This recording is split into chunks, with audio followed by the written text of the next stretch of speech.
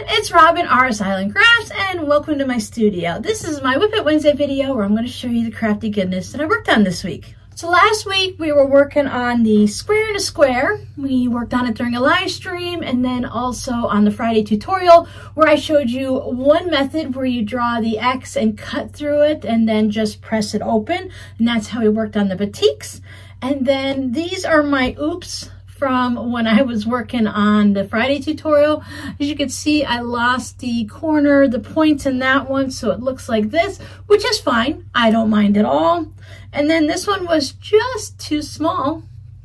As you can see, it's not the right size, and that's because instead of on the second squares, just cutting them in half once diagonally, I still had this in my brain, so I cut my second round, my white squares, and the last round into two. I cross-cut it into an X, and that made me a much smaller square, which is fine, but it doesn't work for what I wanted. So this was the original one where I cut it into two, so then I thought to try to save and salvage the fabric that I'd already cut, so maybe I'd make the center square smaller, but I wanted a 6.5 inch square, so this is fine.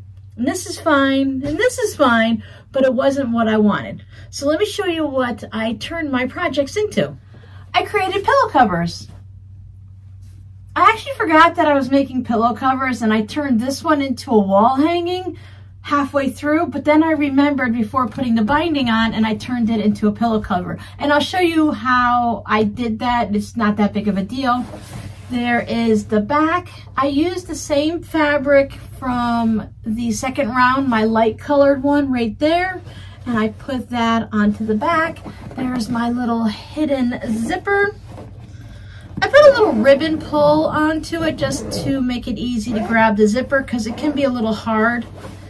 My pillow form is not the best. It's a lot of the white outer fabric and not a lot of stuffing, so I have just to make sure it doesn't get stuck in the zipper. There you go. Of course you can see where the zipper is, but the zipper is hidden. I even used the purple one to match everything. So the zipper is hidden, so if you want to turn this around the other way and you're laying down on it or something like that, you can. It's not going to hurt anything. But also, if you don't want to use this as a pillow, you just remove the pillow insert, zip up the zipper, and now it's flat and it can go on a tabletop. You can't see it, but there you go, right there. It lays nice and flat. I can feel the zipper, but it feels like maybe some extra seams or something. So you can easily lay this down on the center of a table and use it. Put some of those Velcro command strip type things on the back and hang it on the wall. And the difference between this one and the next one I'm going to show you is this one actually has a nice batik quality fabric on the back because I'd used that as the back of my fabric and I quilted everything. And on the back of this, I have fusible fleece on the inside. It is quilted, the back cover, but I have a white muslin type fabric on the back, just a basic, simple white fabric. It makes the back nice and sturdy. It's quilted with the wiggle squiggles down here. And that makes it sturdy so that when you're pushing your form in and out, you don't have to worry about anything. It's nice and sturdy and secure. And it's not going to stretch or get holes in it or anything just from you putting it in like that. And then the quilting on the front, I went ahead and I quilted just barely outside in the ditch, like right here, so just outside of the white fabric, and I did that up and down everywhere. And then I went ahead on both sides of the seam, I quilted it that way and this way. See how close I got with the quilting right there, and then about the same right there, just a little extra. Then you can see the batik binding I chose. So this has batik fabric everywhere except for that white fabric on the inside. So you can see everything was nicely quilted. I was thinking wall hanging, not remembering it's going to be a pillow. It happens, right? So there is the first square to square, and I like that this was all what I would think of as like the ocean colors and stuff like that with some orange popping. I was going to put an orange binding on it. I actually tested a couple different oranges because there are several orange fabrics in there, but it popped a lot. And it probably would have used it if it was the wall hanging, but as a pillow, I just stuck with the same type of bluish, greenish type batik color so that it blended in and it didn't take away from the entire pillow cover. Now, both of these pillows are an 18-inch pillow form, and the difference with this one is this pillow form, it doesn't seem to be very stuffed, like very full. There's not a lot of stuffing inside of it. It's a very flat and loose one. It's been through the dryer. It's one of the ones you buy on Amazon, and they came in like a pack of 2 or 3, and they were like this thick in the package. And then you open it up like those mattresses and you let it rest for a couple days, and then you run it through a dryer. And this one just never really fluffed up very much. Now this one, as you can see, it's much fluffier. It fills the pillow form more. I just found it really interesting that 2 pillows from the same company, from the same order, ended up being different. But this is the purple butterfly one that we worked on, where we didn't lose any of the points. And I actually had some yardage of the charm pack. So this is the same blue fabric here that is right there. So I had enough to do the same thing. I have the pillow back. This one is quilted also in the wiggle squiggle. That one is more of a wave, and this one I actually used the stitch on my machine to go ahead and stitch across. The little hidden zipper, the zipper matches so well with that fabric. I was really surprised at how well it matched.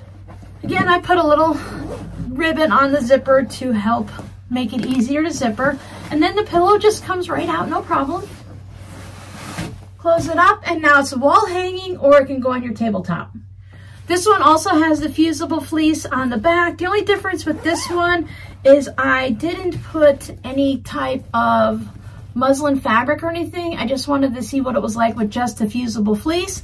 And it's okay. It's perfectly fine like that. A lot of people just put a piece of fabric back here, and they like fold over and do hems and stuff like that. They don't put anything else back there.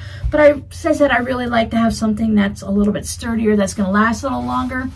And the fusible fleece without the muslin back there is fine. I just like the finished look on the inside.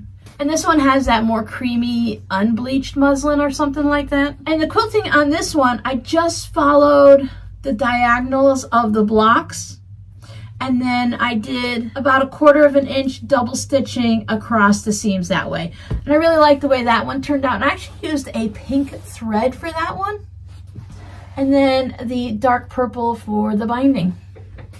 So I thought that came out really well. So whether you like to have it as a pillow or a pillow cover, or you want to have it just as a wall hanging, they're both very versatile that way, and I really love the way they turned out. Both of these will be in my Etsy shop, hopefully by the time you see this video, otherwise soon after. I just love the fact that this matched so well, because of course it's from the same fabric line. So to be able to have a yardage to match a charm pack. So thank you guys so much for those of you that know my love of butterflies, and you shared some of your fabric with me. Now you get to see what it turned into. I was a little concerned about the stripe fabric. I needed to add in 2 of the stripe squares, since I messed up the ones that I had already cut, and I was worried that they were going to stand out too much, and I don't think they stand out all that bad. This one I don't even think it's noticeable, and the green really just kind of blends in. I really like using the white or a semi-solid or something as the second color here, whether it's going to be gray or pink or purple or white or whatever. I think it works really well to set everything off, because then you get what looks like a solid block here. And that, so people might look at it and they're like, well, what did you do this and then that, and how did you make that? That looks so complicated. Look at that. Did you do this? Is that like a, what are the hourglass block? So did you put this on the diagonal? No. We had a little trick to that. So that's just your basic square and a square. So you could see the same thing here, and I think it all depends on the fabric you use, on whether or not that stands out. For this one, these big squares stood out more than the little butterflies. And since we're doing the square to square, let me show you a card that I received. Isn't that fun? Look at that square and square. And this is put into a card, and then you see how it's got that circle cut out there? I asked the person to send it to me. Thank you so much again. I'm going to put this in my card collection. But this is a pre-made cardstock, not the actual card. She made the block and everything. But what this is I don't want to show you inside because there's a lovely note inside. So you have the piece of so you have the piece of cardstock that goes here, the piece of cardstock that goes here, and then there you go. There's cardstock inside here too, to where you just slide your whatever you're going to put in there. And this one is just a fun square in the square. So that was perfect timing. And then usually when you buy a pre-made card, it comes with an envelope. So you're all set to mail it off. So for my patrons video, patrons, you guys didn't call me out on it. I got a little confused, and I thought that this last Sunday was the first Sunday of the month. So we worked on our mug block, and we did the June one, which was this really cute bee. I still need to do the little embroidery for the antenna and stuff, but I don't want to do that until the actual quilt top is finished and quilted. But you guys are so sweet. You didn't even call me out because we do this on the first Sunday of the month, and Sunday was the 29th. I'm recording this on Monday the 30th. No, Monday the 1st. Wait, I am so lost. I'm recording this on Monday, which is May 1st. So therefore, yesterday, Sunday, couldn't have been the first of the month, but that's okay because it all works out in the end. I'll just have a different video for the first Sunday of the month.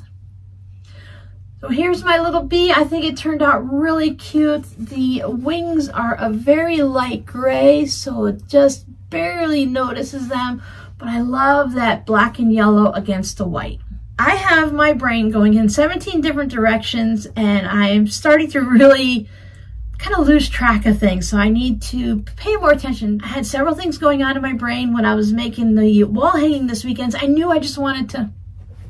Apparently every telemarketer wants a call on the first of the month. I don't know what's going on today, but that's my third phone call while I've been trying to record this. But I was so busy thinking about the excitement of these projects and not thinking it's going to be a pillow. I'm making a pillow. I'm making a pillow. I was just thinking, all right, so I'm going to work on this. And while I'm doing this, I'm going to use this sewing machine, and I need to go ahead and clean over there. And I need to get the things listed in the shop. All of the zipper pouches have been listed. So if anyone who is waiting for them, you can check my Etsy shop. If you favorite my shop, Etsy does a little notification and lets you know that I put up something new in my shop. I love that feature. I check mine all the time for the shops that I favorited. So I, instead of spending the time, like I normally will spend the time with this project and whatever I'm watching on my tablet. And I usually just something for background noise so I can be part of the project. I want to enjoy the process. I want to feel relaxed when I'm done. I want to feel that creativity. But instead, because everything is just crazy right now, I had so many other things on my mind. One of the things that's always in the forefront of my mind is the move before the move. As many of you guys know, the kids and I are going to move to Arizona towards the end of this year, maybe even into the beginning of next year. But part of that process is I need to sell this house first. Hurricane season starts on June 1st. We've already had a couple of severe storms come through. Knowing that I'm going to sell the house, I just would like to sell the house and have that worry behind me. So I'm thinking, okay, I'm going to pack. What am I going to pack next? I've done all the purging pretty much. I'm still a little purge here and there, but I've taken probably several large black trash bags up to the thrift stores, and I've put things out to the road for free to people just pick up. And I really love it because I watch out the window and I peek out of the curtain. Oh, is there a car out there? What are they going to take? Because this week I had a couple of chairs out there and a lot of random little things like a couple of golf clubs and a TV mount for the wall and a black light and things that I just didn't want to take to the thrift store, just little things like that. I put them out there, and since I'm on visible from the main road, people can see it and they come by. And I don't care if they're using it for their house or if they're selling it to make money. I'm not selling it to make money. I have a section, I have a plastic tote of things that I do plan on selling to make money, and the furniture and stuff that I'm not taking that I'll be selling to hopefully sell to make money. I'm not going to worry about a desk chair that only has, it doesn't even have any arms on it, and it's what the cats have been sleeping on for the past 3 years. But I put t-shirts down, as many of you know, and they sleep on the t-shirts, and then I can get the fur off of that and wash it, whatever. So the chairs are great, but they're just old chairs, and the effort of selling something for $10 or having a garage sale, I may do a garage sale at one point after I'm at the kids' house. We may do a 2-household garage sale, but just let someone else take it and enjoy it, right? Because sometimes people really need it, and sometimes people who are resellers need it to support their family, so I don't worry about that. And I'm sorry if I'm going on and on about that, but some people are like, you should sell it and make money. Why are you giving it to someone else?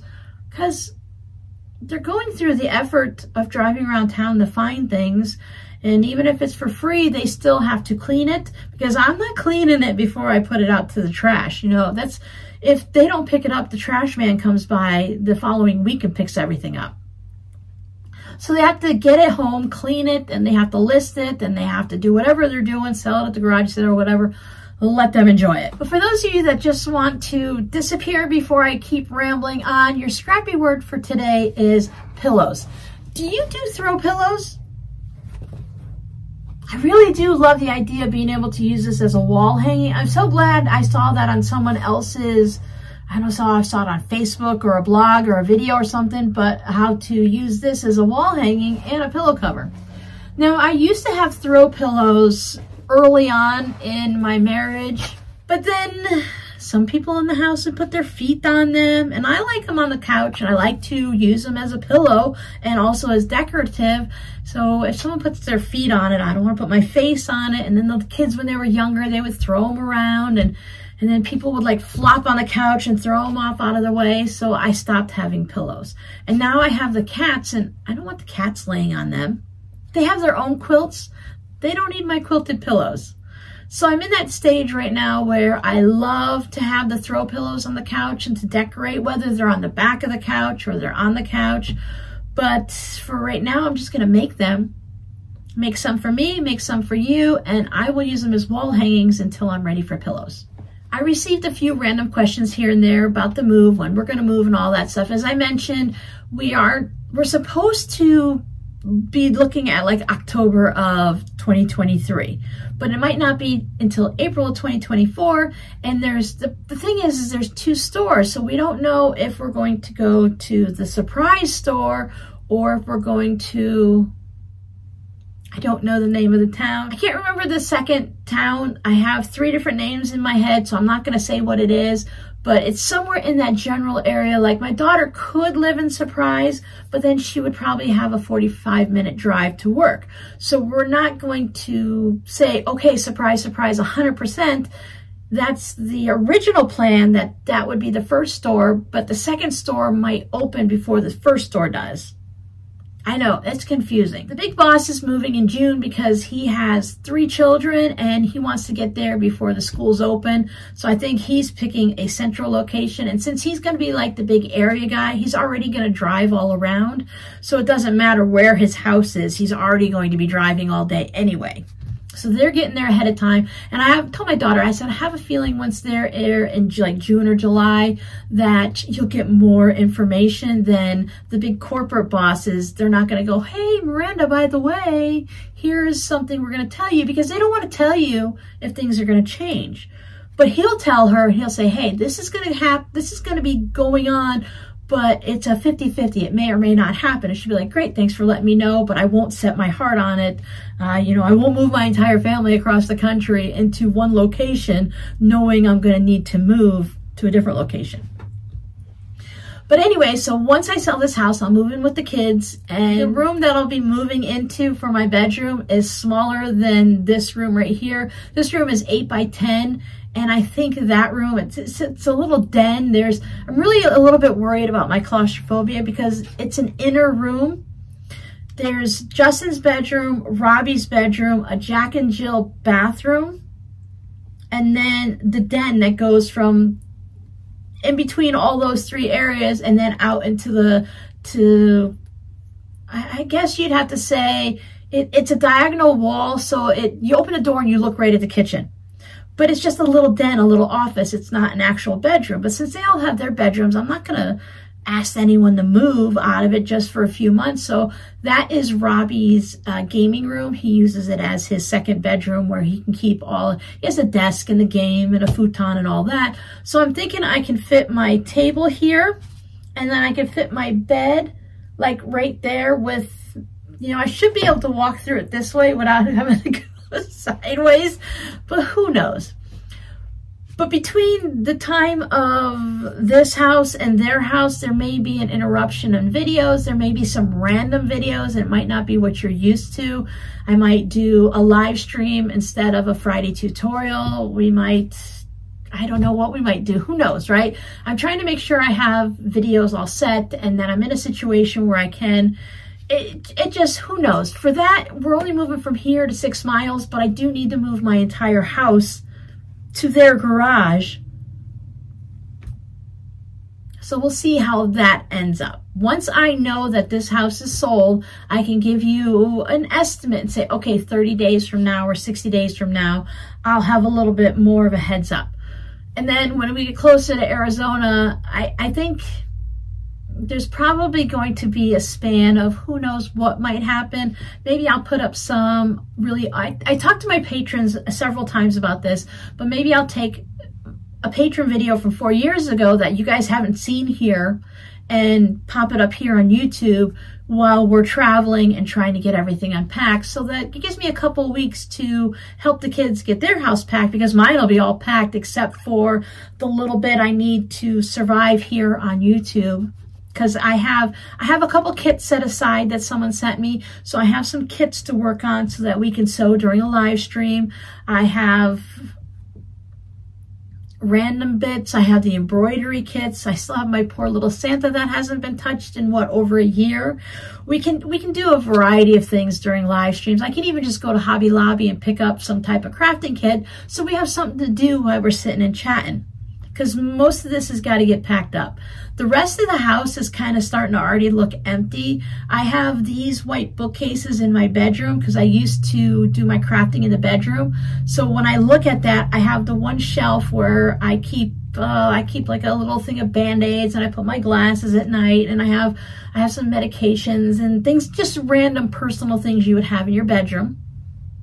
My bathroom doesn't have like cabinets and stuff for all of that, so I have a little shelf right there.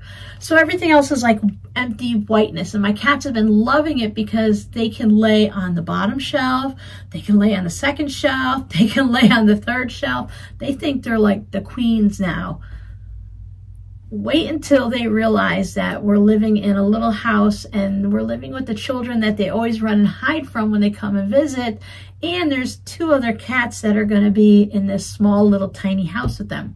So it's a 3-bedroom and a den with 2 bathrooms, so it's a pretty big house in general. But when you put 5 cats together and 2 of the bedrooms are off limits, yeah, that's going to prove to be interesting.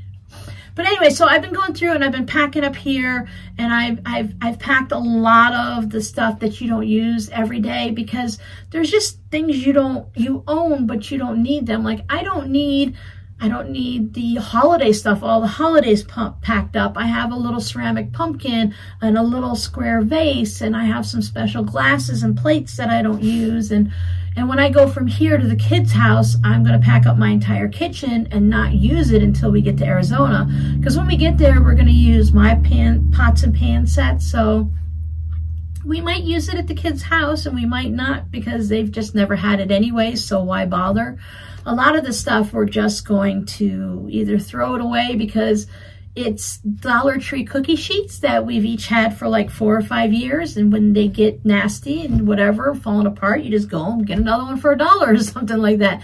But when we get to Arizona, my daughter does a lot of baking, so she'd like to have some really good cookie sheets, so we'll buy quality ones for her. It was always things for them to get started with their house, just to get them going, and then they would know what they want, what they like, and what they can afford. or just not buy anything and just use what you have and save some money, however it works, right? So right now I have my bedrooms all situated, the kitchen situated, the living room, the cat's room is all done. I've cleaned that out. I have a list of things to go on Facebook Marketplace.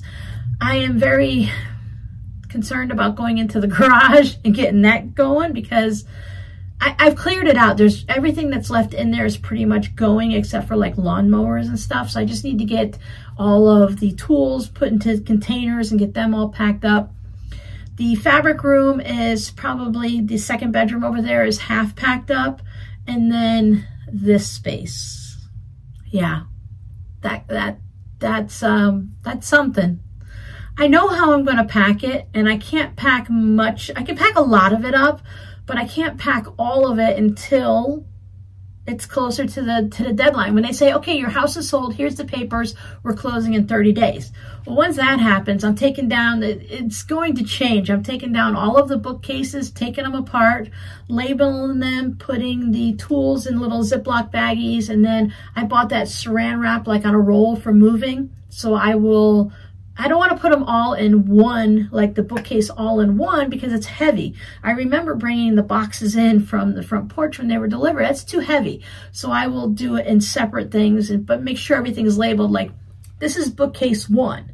So this shelf is 1A, 1A, 1B, 1C, 1D, 1E. You know, this is bookcase 2. So this is 2A, 2B, 2C. And that's, for me, that's how I'll know how to put it back together. Because even though this bookcase and that bookcase are identical, they were put together the same day, bought at the same time, I bought them at Walmart for $25 or $39 or something like that. Who's to say they're identical, right? So that's what I'm working on. That's where my brain has been. And I am just like, la, la, la. When you get a head cold and your head feels all stuffed up, well, mine is all stuffed up with thoughts and knowledge right now. And thank you for letting me let some of that out. I appreciate for those of you that hung out to the end and are listening to this. Y'all know how it is. There's a lot going on at the very last minute. And hurricane season starts on June 1st. So many of us have tarps on our roofs still. I feel really nervous for myself. I feel nervous for myself anyways, but I feel really nervous for other people, especially when I see their tarps flapping from the wind and stuff that's been damaged. It's really kind of scary for a lot of people. All right, let's look at something happy before we leave. Butterflies. So thank you guys so much for hanging out with me. Thank you again for letting me just ramble. We'll see how much I actually left in this video and how much I delete out. I will see you guys. Oh, live stream. Live stream this Friday at 3 Eastern time. We are going to work on an art quilt. I'm sorry I did not work on one this weekend. I thought about it and I thought about it, and I really feel like I only have one in me, and I want to save that for you guys during the live stream. And I want it to be fresh, and I want it to be creative, and I don't want it to be, okay, here's what I made. Let's make another one exactly. Wait a minute. So here's what I made. Let's make another one exactly like it. No, I want to just have that creativity and let it just kind of develop on its own. So we're going to make an art quilt. We might make two because I haven't decided if I want to make a cactus or a flower. So I might show you two different versions, and we're going to do the start of it. We're not going to quilt it and turn it into a wall hanging and everything in this video. I'm just going to show you how to make the top of it, and then we'll see what happens after that.